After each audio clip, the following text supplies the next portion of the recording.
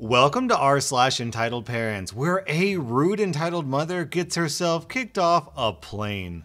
Another Karen on a plane post reminded me of this lovely experience last month. Due to a new procurement process issue at work nobody really cares about, I booked a flight to my conference destination really late. All that was left were middle seats, or ponying up personally for an upgrade, which wasn't going to happen for a relatively short flight. Out in the boarding area, they announced many times that it was a full flight and kept begging people to gate check their bags. It wasn't subtle. After they let all the military, first class, frequent flyers, and blah blah need more time people board, my group got to plod down the jetway. Once we got into the plane, I could see my fate before me. A wild Karen was sitting in the aisle seat. The middle was piled with Karen garbage. Backpack, electronic devices, stuffed animals, snacks, etc. And a miniature Karen was over in the window seat, happily kicking the empty seat in front of her so hard, it was visibly shaking. Joy. That's, I count the rows, definitely mine. When I got to the row, I pointed to the middle seat to indicate it's mine. Karen didn't budge or move a single thing from that garbage pile. I tried again with the whole, sorry, that's my seat routine. She snapped at me, sit somewhere else. I'm all, can't do that, full flight. This is my assigned seat. Well, Karen wasn't having that. Did I know what kind of day she'd had? It had started the day before. Their flight was diverted. They missed their connection. They slept in the airport overnight. They just need a little space. Sit somewhere else. And she shoved her knees fully up against the seat in front of her, blocking my way into the sucky even before she loaded it with Karen stuff middle seat. Then she shut her eyes and pretended to be asleep. I slammed the flight attendant button over her head and awkwardly crouched in the row behind so people can get past. We'd already made a scene and clogged up boarding. As I crouched there, I realized nothing about Karen's story made sense. We weren't at the big city airport where flights sometimes did get diverted. We were at the tiny regional airport that only had a couple airlines that flew to a few major hubs. No connections happened here. There also weren't a bunch of other people griping about misconnections, diversions, or having slept in the airport. When a tiny regional airport has that happen, you know. Everybody knows. Karen was probably full of garbage. Anyhow, the saintly flight attendant arrived to ask what was wrong. She checked my ticket. Yeah, that was, unfortunately, my seat. Then she asked Karen to see her and the kids' tickets. Karen kept her eyes closed and continued to pretend to be asleep. I don't know how she thought that would work, but the flight attendant shook her shoulders several times and kept speaking loudly to her. You must remember, boarding is going on all around this. People were hefting bags, trying to find seats, and the usual loud mayhem. It was ridiculous. Flight attendant finally told Karen that if she didn't respond, paramedics would be called about an unresponsive passenger. That got Karen's attention. She popped up and demanded, "What? I'm trying to sleep." And then went off on the same rant she did at me about her travel nightmare and needing the space. The flight attendant explained that it was a full flight, all the seats were booked. Standby passengers were waiting for any extras, and Karen needed to let me sit.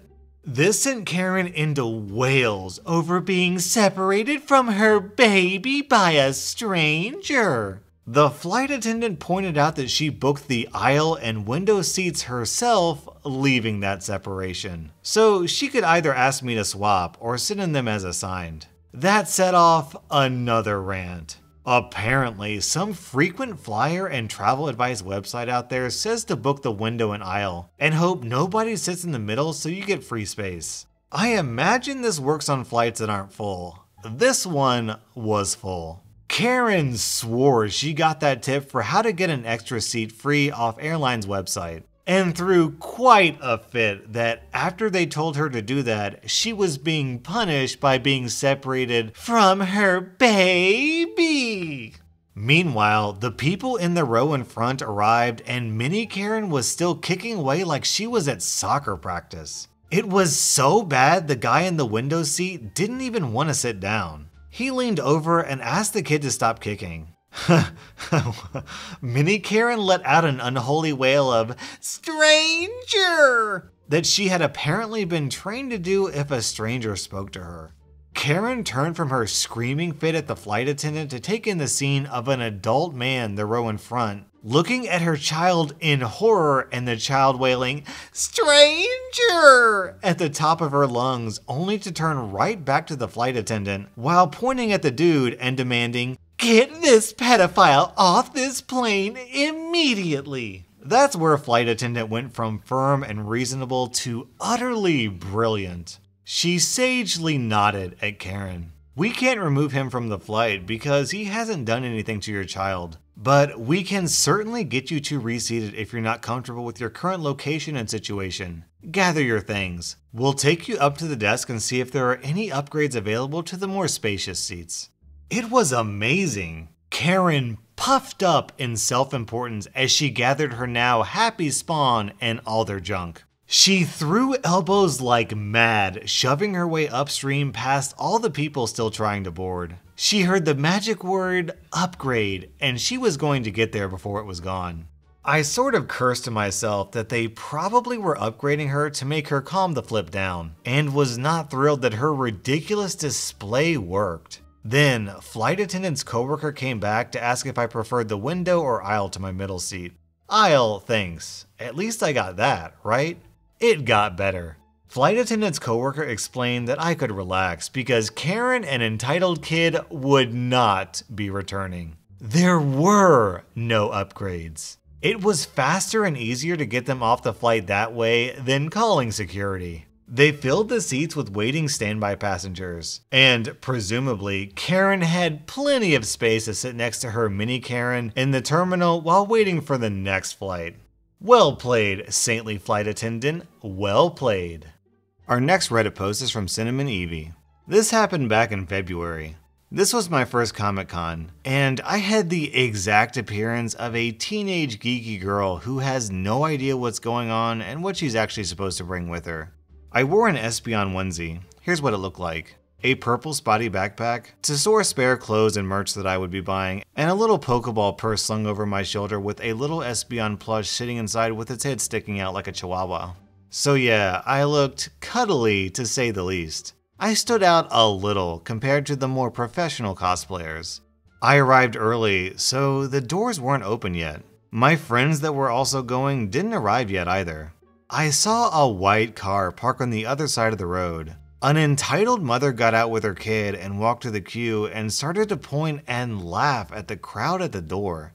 People had to go past her to get to the door, so she'd stop people and laugh at them, calling them deadbeats and man-children, which was completely false. There were parents with young children who were dressed up, not just teenagers and adults, and elbowing entitled kid, saying things like, "Aren't you lucky that you don't have to embarrass yourself in public like this?" People were mostly ignoring her and muttering to themselves.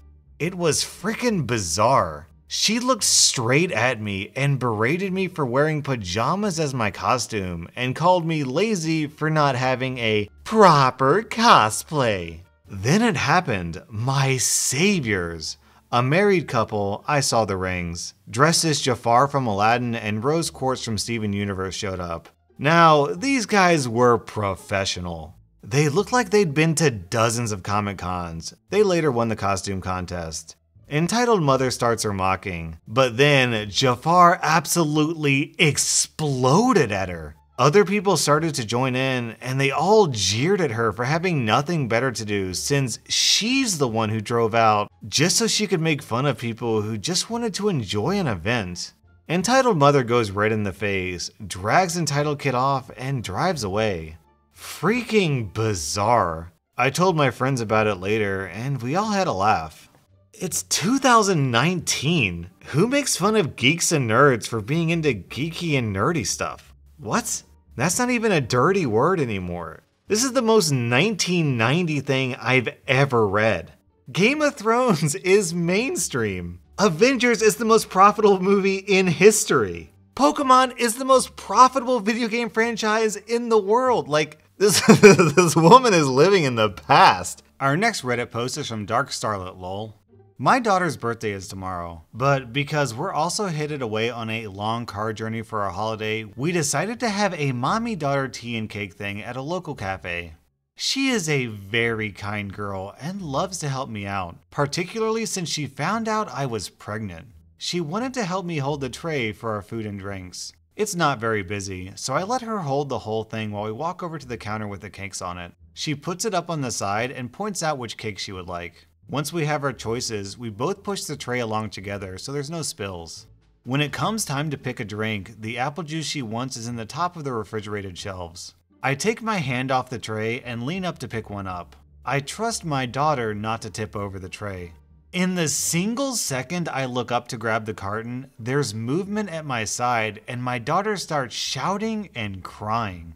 I turn to see some woman pulling the tray with our cakes on it away from her, and my daughter is holding on to it still. As I'm about to shout at this woman, she shoves the tray back and forth, basically fleeing my daughter to the floor. And the cakes also fall to the floor, plates smashing. She couldn't be bothered to get her own tray, so she stole ours. My daughter is really crying at this point, and I hastily kick the shattered bits of plate aside with my foot so I can crouch down to help her out without hurting either of us. This jerk then had the audacity to try to lecture me on how I shouldn't let my daughter play with trays by herself, because it's dangerous and she could hurt herself. And look what she's already done, and I should be ashamed of myself.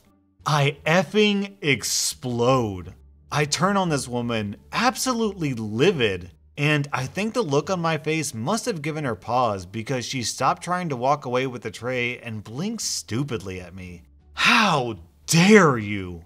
I don't think my voice has ever been so deep and menacing. It attracts the attention of the staff and another woman with her 2 sons who look to be about 11 and 14. She doesn't just walk over, she storms. She's pretty fit looking in general, but her arms, holy moly. She rips the tray out of this woman's hands and wrenches her arm behind her back, then pins her in place against the glass of the cake display. The entitled mother is shouting in pain, and after a few moments, a girl about 15 years old comes out of the seating area, her daughter. The staff call the police, and one rushes over with a broom and a first aid kit. She cleans up all the plate shards and cake splatters and helps me look over my daughter for cuts, etc. The whole time, entitled mother is screaming about how she's being assaulted for no reason. How I was the thief, and my 3 about to turn 4-year-old is a thief in training. It takes about 3 or 4 minutes for the police to show up. The station is literally on the other side of the main road behind the shop with the cafe. As they arrive, the entitled mother starts screaming at them to help her, that she's being attacked for no reason. The mama bear explains the situation calmly. I'm too busy trying to console my daughter. We both bruise like peaches, and I can already see the red mark covering the back of her thighs. She's gonna be black and blue soon enough. I'm very hormonal right now, so as much as I'm angry, I'm also crying at this point. The police, realizing that I'm pregnant and stressed and that my daughter has sustained an injury, call an ambulance to ensure that we're both okay. Once we're at the hospital, we're both looked over and the doctors confirm that my daughter is going to have the bruise to end all bruises over her legs and bum. Aside from being stressed, I'm given the all clear and then an officer appears to take my statement. They tell me the woman was arrested and that Mama Bear, the staff of the cafe, and entitled mother's own daughter gave statements against her. They've also got camera footage of the whole thing from the cafe. I give my statement and am then able to take my daughter home. Our happy cake time is ruined. And now she's gotta sit in the car on a massive painful bruise for the 8+ hours we're going to be on the road. I am so angry. Even just writing this, I have to keep taking a few moments to not cry again. I know these entitled buttholes are out there, and I can deal with sucky comments and so on, but this woman assaulted my daughter and didn't give a flying flip. I have no idea what I would have done if Mama Bear hadn't come over when she did, but I am certain that there would have been bloodshed. I was so ready to rip her face off with my bare hands. Today and tomorrow were supposed to be so happy. It's her freaking birthday, and now she's going to be in pain, and there's nothing I can do about it.